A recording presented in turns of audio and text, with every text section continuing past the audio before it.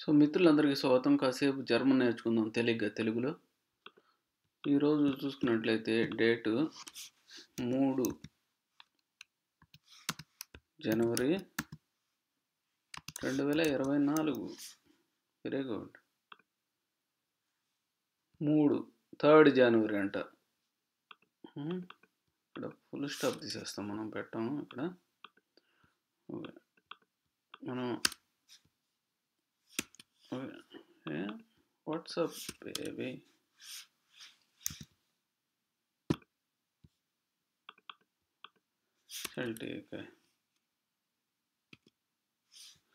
Okay, 3 జనవరి 2024 అంట.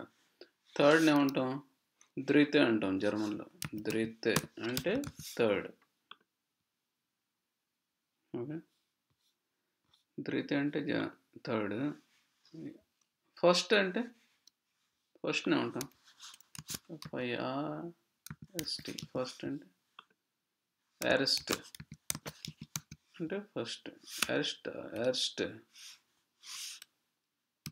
Okay, ఎర్స్ట్ అంటే first. స్వైత్. స్వై అంటే ఏంది? 2 కదా.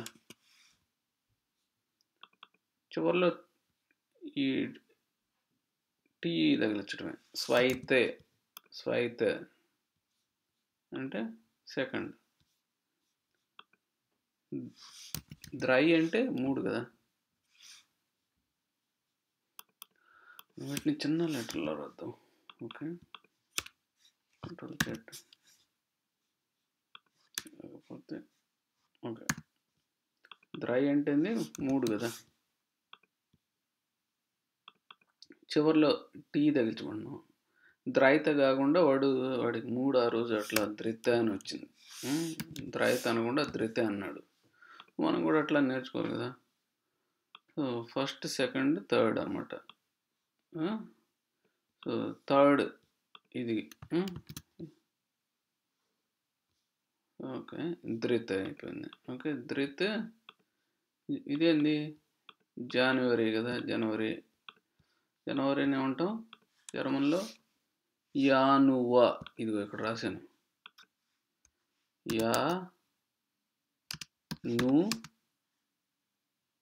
యానువా.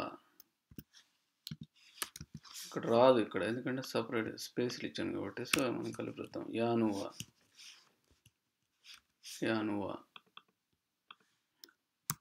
లేదంటే ఇట్లా రాద్దాం. యానువా అంటే జనవరి. ద్రితే యానువా 2024. 2024ని ఉంటాం. 2ని స్వై అంటాం. స్వై అంటే 2. ఓకే,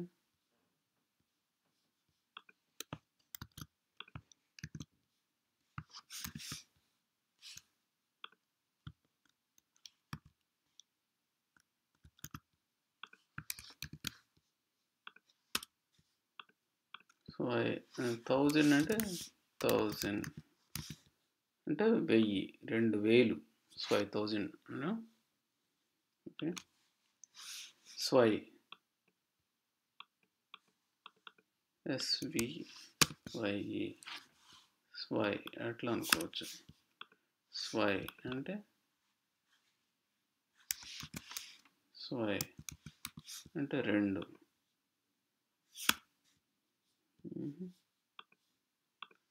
తీసేద్దాం.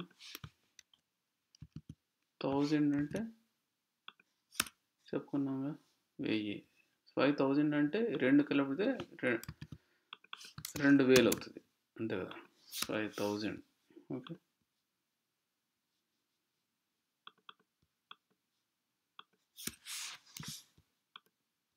కలిపి రాశాను ఏమవుతుంది. ఓకే, 5000 24. 24 అంటాం, ఎందుకంటే ఇటు పక్క నుంచి కదా చదవాల్సింది. ఇంకా 24. 4ని ఉంటాం. 4ని ఫియర్. 20ని 20. 20. అంటే 20 కదా. సో 24నే ఉంటాం. 24 ముందు ఇటు పక్క చదువుతాం ఫస్ట్, తర్వాత ఇటుకు వస్తాం. 24 అంటే 4:20 కాదు, 24 అని అర్థం. Okay, good. 2024 అనమాట. Dritte Januar 2024. ఓకే, టైం ఎంత ఇప్పుడు? 11:30 PM night.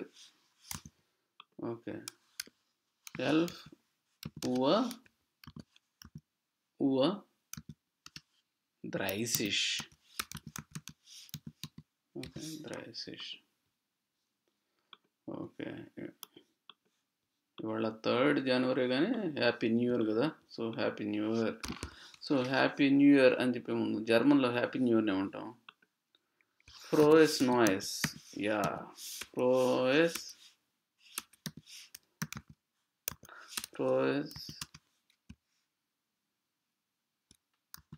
Noise. Yeah, happy new year రావాలి ఇక్కడ. Very good. ఓకే, ఇదంతా ఏంది దాని అర్థం? హ్యాపీ న్యూ ఇయర్ అంట. దీంట్లో అసలు ఎట్లా చదువుతుంది దీన్ని? ఫస్ట్ దీన్ని విడగొడదాం. సర్జరీ చేస్తే వస్తుంది. ఇదేంది? యా, యా అంతే. Yeah, noise. యా, మరి అంత ఇబ్బందిగా ఉంటే యా అని కూడా అనొచ్చు. యార్ పలకం కదా ఇక్కడ చివరిలో. సో అందుకని యా. నాయిస్. యా, నాయ్ అంటే న్యూ. నాయ్. యా, నాయ్. యా మనము నాయిస్. యా ఎందుకంటే ఈ యార్ యొక్క ఆర్టికల్ని బట్టి అక్కడ నాయిస్ అవుతుంది. ఇది కలుస్తుంది అనమాట. సో వాడుకలో అలవాటు అయిపోతుంది కాబట్టి తెలుస్తుంది. సో అది నాయిస్. యా అంటే న్యూ ఇయర్. హ్యాపీ కదా. హ్యాపీ అంటే ఏంది? ఫ్రో అంటే ఏంది? ఫ్రో అంటే హ్యాపీ అనమాట. గ్లాడ్. ఫ్రోయస్ నాయిస్. యా స్పెల్లింగ్ అది గ్రామటికల్గా ఫ్రోయస్ నాయిస్. యా అంటే హ్యాపీ న్యూ ఇయర్. ఓకే, చూద్దాం. క్లోజ్ చేసే ముందు ఆల్ఫాబెట్స్ నేర్చుకుందాం. ఆల్ఫాబెట్స్ అంటే ఏమంటాం జర్మన్లో అసలు? ఆల్ఫాబెట్ని బుక్స్టాబెన్ అంటాం. బుక్స్టాబెన్. BUCH అంటే ఏంది? బుక్ అంటే పుస్తకం. దాని తర్వాత స్టాబెన్ అని రాస్తాం. స్టాబెన్ అంటే స్పెషల్ మీనింగ్ ఏం లేదు. దీన్ని స్టాబెన్ కలిపాము ఇక్కడ. సో లెటర్స్ అని. ఓకే, బుక్స్టాబే అంటే ఒకటి లెటర్. Okay, letters. బుక్స్టాబెన్. బుక్ అంటే బుక్. ఇట్లా వస్తుంది సౌండ్. బుక్ కష్టం కొంచెం, కానీ బుక్స్టాబెన్ అలవాటు మీద వచ్చేస్తుంది. అంటే లెటర్స్ అనమాట. ఏంటి లెటర్స్? ABCD అయ్యేగా letters. కానీ ఈ లెటర్ని ఈ లేఖ అని వచ్చింది ఇక్కడ. అంటే మనం లెటర్ అంటాం ఉత్తరం, అది వేరు మళ్ళీ. దాన్ని జర్మన్లో బ్రీఫ్ అంటాం. బ్రీఫ్ అంటే లెటర్. దాని పక్కన చివరిలో ఈ తగిలిస్తే ప్లూరల్ అవుతుంది, అంతేగా. లెటర్స్, ఈ లెటర్స్ వేరు, ఈ బుక్స్టాబే ఈ లెటర్స్ వేరు. ఇంగ్లీష్లో రెండింటికి ఒకటే, కానీ జర్మన్లో ఉండాల్సిన అవసరం ఉంది. ఓకేనా. బుక్స్టాబ్ అనమాట. టాఫెల్ అంటే ఏంది? టాఫెల్ అంటే బ్లాక్ బోర్డ్ అని వస్తుంది. ఓకే. టాఫెల్ అంటే ఇంకోటి కూడా ఉంది. ఎక్కడైతే మనం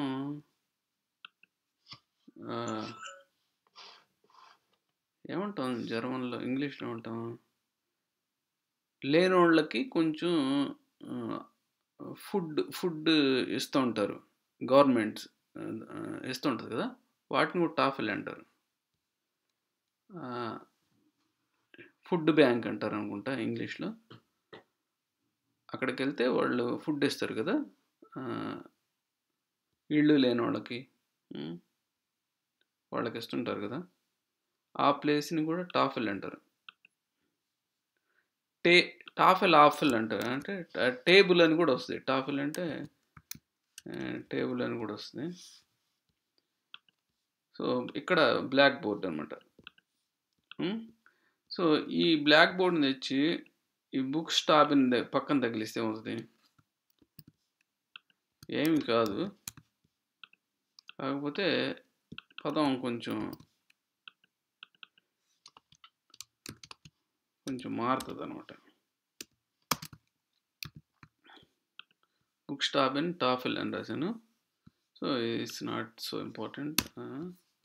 కాకపోతే బుక్స్టాబెన్ లెటర్స్ టాఫెల్ అంటే బ్లాక్ బోర్డ్, కాకపోతే బుక్స్టాబియర్ టాఫెల్ అవుతుంది. బుక్స్టాబియర్ టాఫెల్ అంటే ఏబిసిడీలు. ఇది రాంగ్, చూద్దాం రాంగ్ ఎందుకు వచ్చిందో.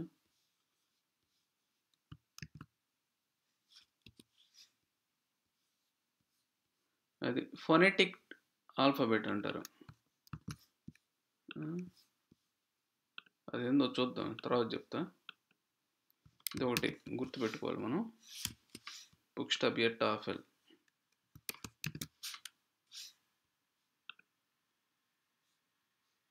ఓకే, స్లో అయింది, ప్రసంగమైన వస్తుంది. ఓకే, ఇది తీసేద్దాం. బుక్స్టాబియర్ టాఫెల్ అంటే ఆ బోర్డులో ఏముంటాయంటే IIలు ఉంటాయి చూడు, అట్లానే వీళ్ళకి ABCDలు ఉంటాయి కదా, అవి ఉంటాయి. కాకపోతే ఏకి ఒక పదం ఉంటుంది, బికి ఒక పదం. మనం A for Apple, B for అట్లా అంటాం కదా, వీళ్ళకి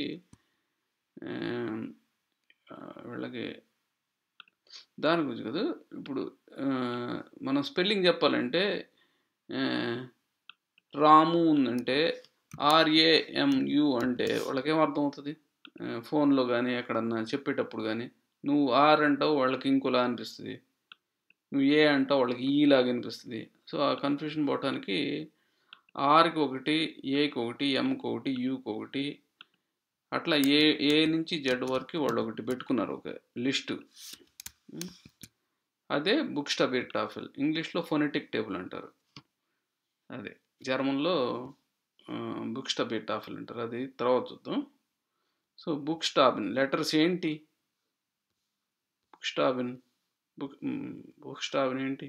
ఏబి, ఇక్కడ నుంచి ABCDEFGHIJKLMNOPQRSTUVWXYZ కదా, కానీ పలికే విధానం వేరే ఉంటుంది. దాంతోపాటు ఇంకో 3 అక్షరాలు కూడా ఉన్నాయి ఎక్స్ట్రాగా. ఏ మీద ఇక్కడ ఇది ఉంది, దాన్ని umlaut అంటాం. 2 చుక్కలు ఉన్న దాన్ని umlaut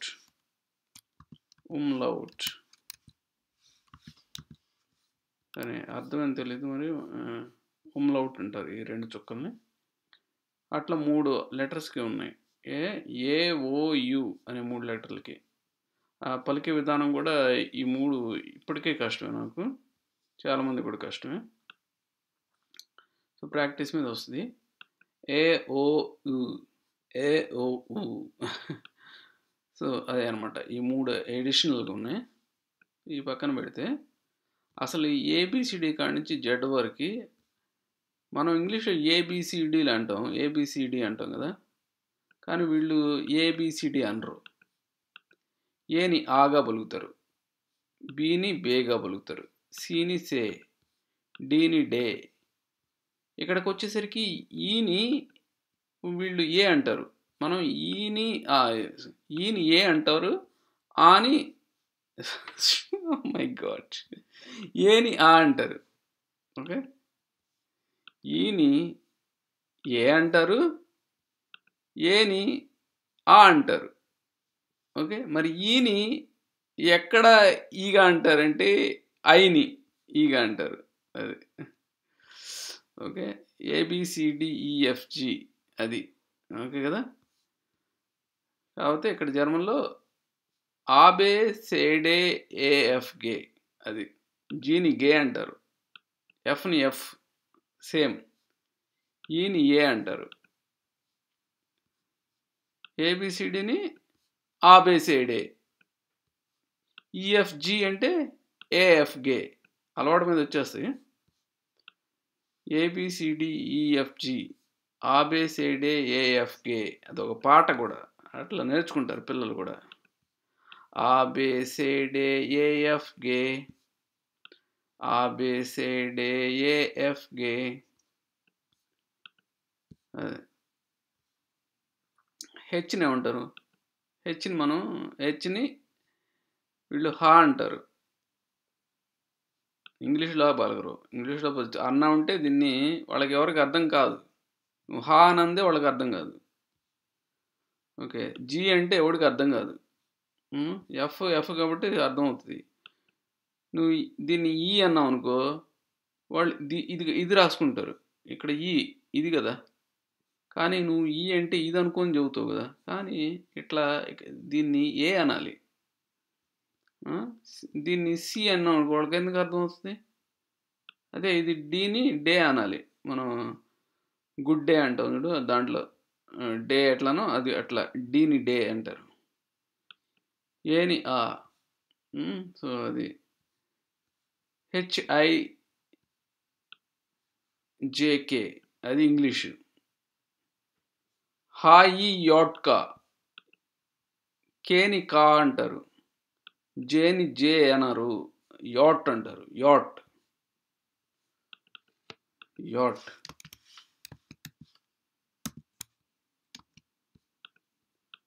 కేని కా,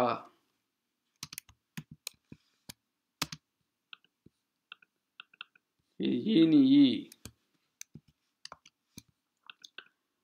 హెచ్ని హా. ఓకే, HIJK, HIJK, HIJK అని వాడు అర్థం.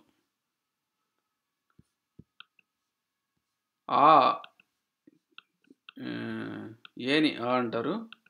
ఓకే, దానికి ఏం లేదు మనకి రాయటానికి. బీని బే, ఏంది బే అంటారు అట్లా అనమాట.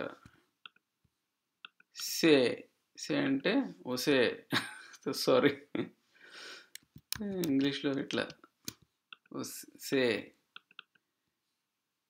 డే, ఏ,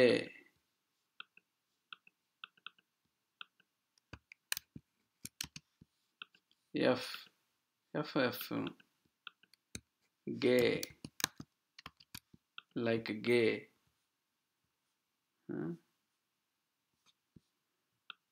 LMNOP, ఎల్కి ఎల్ఏ లైక్ ఇంగ్లీష్, ఎంకి ఎంఏ, ఇక్కడ ఏం మార్చలేదు.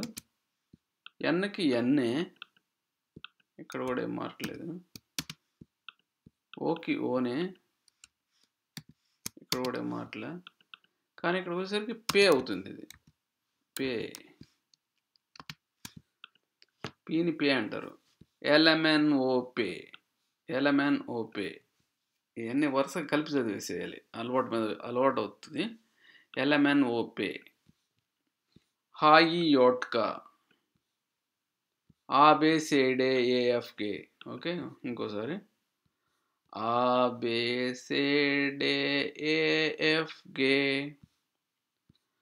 HIJK, LMNOP. క్యూనే ఉంటాం, కుక్కురుకు, అది క్యూ అనకూడదు. క్యూ అంటే వాళ్ళకి తెలియదు, కు అనాలి. ఆర్ని జస్ట్ ఇదొకటే వెళ్తుంది మొత్తం.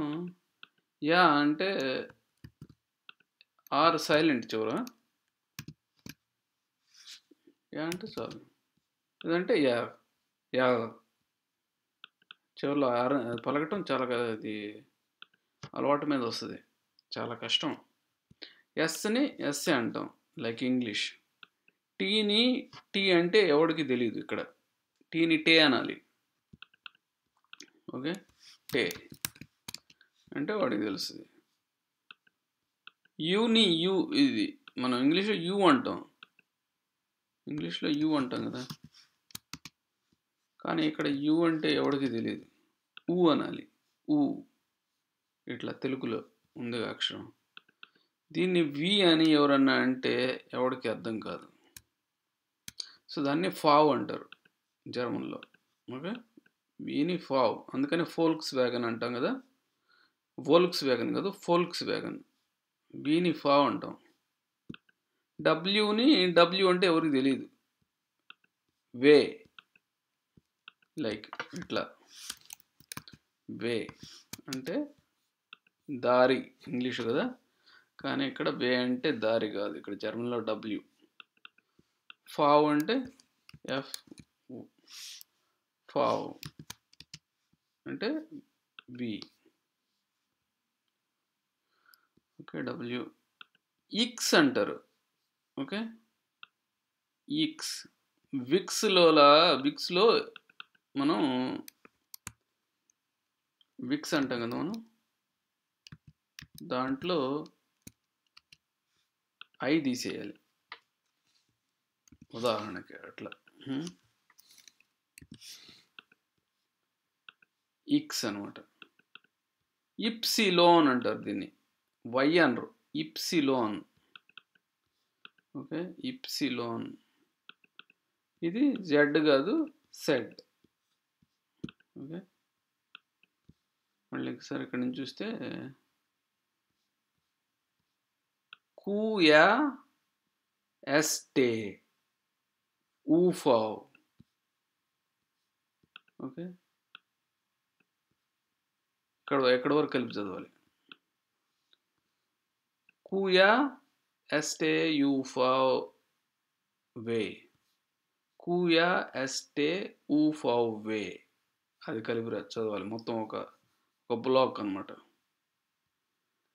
ఇక్స్ epsilon set, ఇక్స్ epsilon set, AOU. ఇక్కడ పైన రాశాను, ఒకసారి అన్ని కలిపి. ABCDEFG. Okay, HIJK,